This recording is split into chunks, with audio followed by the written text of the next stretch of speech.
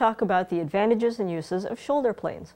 Shoulder planes are primarily used for trimming tendon shoulders, hence the name. However, they're also used a lot in trimming tendon cheeks, as well as in creating rabbets, dados, grooves, half laps, basically any joinery where one side needs to be square to another. Let's get started by taking a look at the anatomy of a shoulder plane. The bottom of the plane is called the sole, just like our feet. And as with all planes, it's very important that this sole be flat. Lie-Nielsen plane soles are ground flat when they're made, so you'll never need to worry about flattening a Lie-Nielsen plane sole. The front of the sole is called the toe. The rear of the sole is the heel. And the opening where the blade comes out is called the mouth. If you're adjusting joinery with shoulder planes, you'll be taking shavings of 1 to 2/1000ths of an inch. If you're creating joinery, such as rabbets and dados, you'll likely be taking much thicker shavings. Our small, medium, and large shoulder planes have adjustable mouths so that you can adjust the size of the mouth opening to best fit the type of work that you're doing. Our bronze shoulder plane does not have an adjustable mouth. This plane is designed for fine fitting of joinery, and so the mouth is very tight. As the main purpose of a shoulder plane is to cut one surface square to another, it's very important that the sides of a shoulder plane be square to the sole. Up above on the body of the plane, we have the bronze cap. Let's remove the bronze cap and take a look at what's underneath. We can do this by taking the spin wheel just below and turning it counterclockwise as we look down on the cap. This will loosen the cap, and we can then lift it out. The blade actually extends out past the sides of the planes by just a few thousandths of an inch on either side. The blade is held bevel up. To remove the blade, we'll actually need to take it, turn it 90 degrees, and carefully lift it out of the plane, making sure that we don't hit the cutting edge of the blade on any part of the plane body as it's coming out.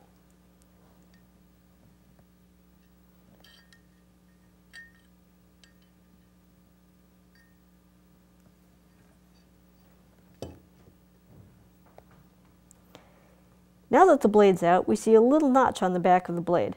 This notch will go right onto the adjuster nut here. Below the blade we have the frog, where the blade sits. On this plane, the frog is an integral part of the body and is angled at 18 degrees. The 18 degrees of the frog, along with the 25 degrees of the primary blade bevel, gives us an effective pitch of 43 degrees for this plane. We'll go ahead and put the blade back in, basically reversing the motion that we used to take it out. Putting it in and then turning it 90 degrees and laying it down.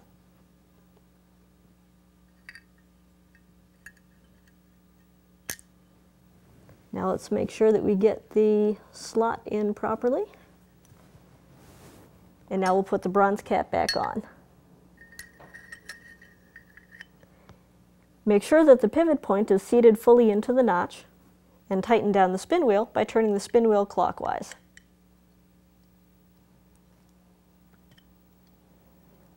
Tightening the spin wheel does two things. It puts pressure on the blade here to hold it into place, and because we have a pivot point here, as the back of the bronze cap comes up, the front comes down, putting extra pressure on the blade right next to the cutting edge.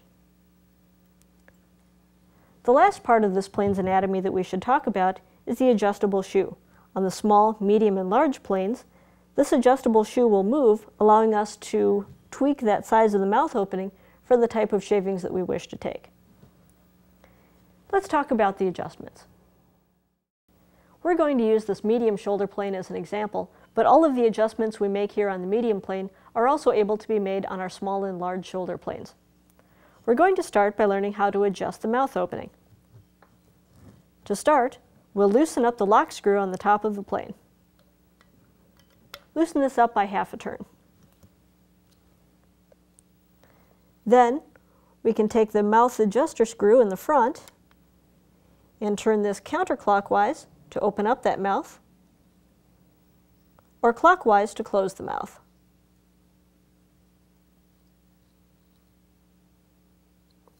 When you're closing the mouth, make sure that you don't run the shoe into the cutting edge of the blade, because you can damage or dull your blade by doing so.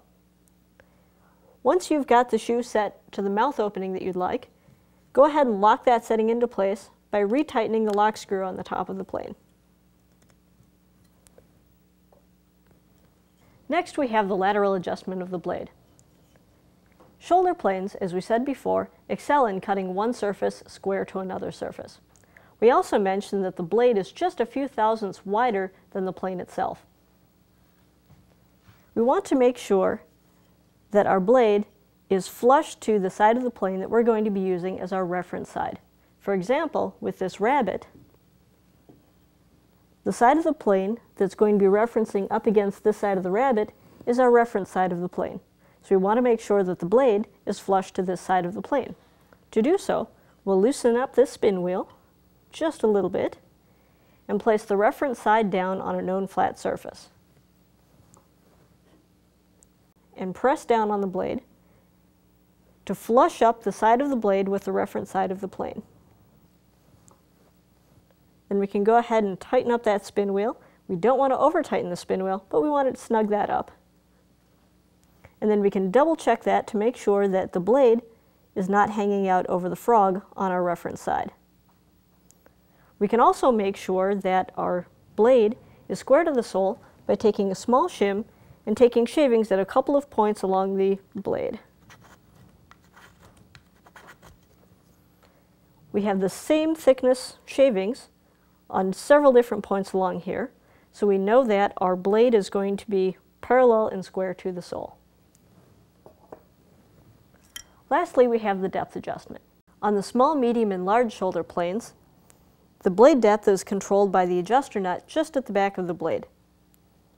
We can loosen up the spin wheel by 1/8 to 1/4 of a turn and take this adjuster nut and turn it clockwise to bring the blade down for thicker shavings, or counterclockwise to bring the blade up for thinner shavings.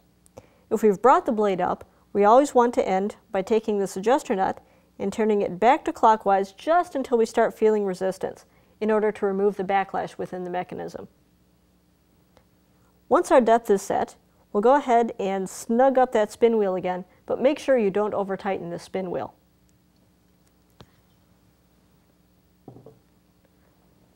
For the small bronze shoulder plane, we're going to be setting the lateral and depth adjustments at the same time. To remove this wedge, simply tap the plane on the back with either a wooden mallet or a brass hammer. This will loosen up the wedge. We don't recommend hitting the back of this plane with anything harder than a brass hammer in order to prevent damage to the back of the plane. Again, we're going to use this left side of the plane as our reference side. So we're going to put this left side down on the workbench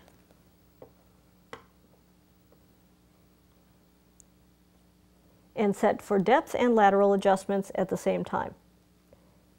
Keep in mind that as you're manually setting the depth of the blade, that as the wedge tightens, it will push the blade down a little bit further, causing you to take a slightly thicker shaving than what you have set.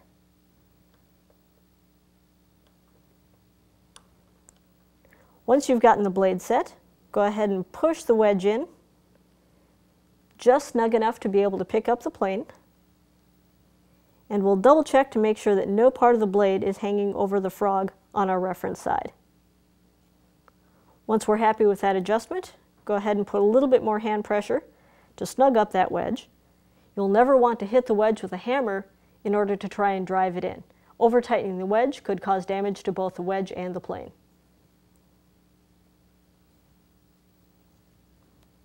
Once our wedge has been set, go ahead and use a wooden shim to test the blade here, again to make sure that our blade is indeed square to the sole. And we're all set. Now that these planes have been adjusted, let's put them to work.